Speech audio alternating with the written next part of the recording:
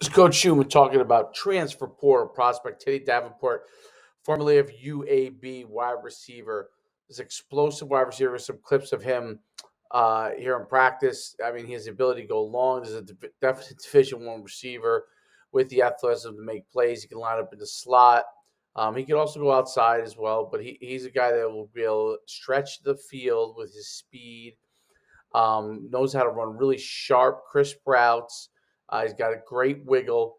This is a wide receiver that can body control, hands, feet, and good enough size to really to make plays, but also the ability to stretch the field, as you see here one more time. This is a guy that will be a huge asset to any program. Teddy Davenport, formerly of UAB, wide receiver in the transfer portal prospect, Coach Schumann.